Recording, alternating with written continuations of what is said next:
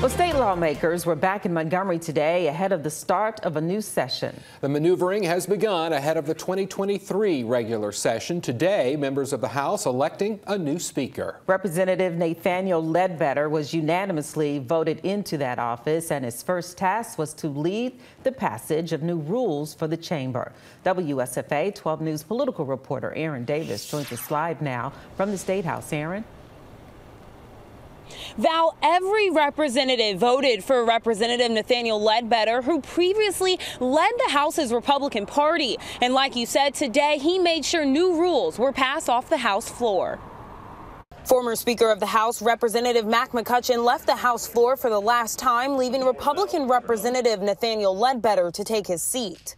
It's time to go to work, right? He's a man of his word, and at the end of the day in this business, it's all about keeping your word. Ledbetter will decide what bills make it to the floor for debate. His top priority is making fentanyl possession a felony. Well, if they come in Alabama with fentanyl, they're going to be punished to the highest extent. Even with a Republican supermajority, Ledbetter says he will foster healthy debate. Speaker's gavel is not a weapon, it's a tool to be used to encourage honest debate, find common ground, and represent the constituents that each of us seek to serve. The gavel was heard Tuesday to call order as representatives debated proposed rule changes. The biggest change increases the number of representatives needed to contest local bills. If you're wanting to contest an issue that is in another county, it would take 11 members to do that.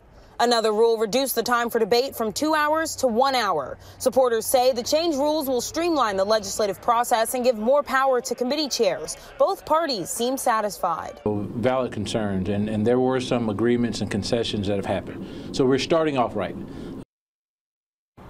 And in the upper chamber, the Senate also held elections today, and leadership will stay the same, with Senator Greg Reed as pro tem, Senator Clay Schofield as the Republican Party's leader, and Senator Bobby Singleton as the minority leader. Val?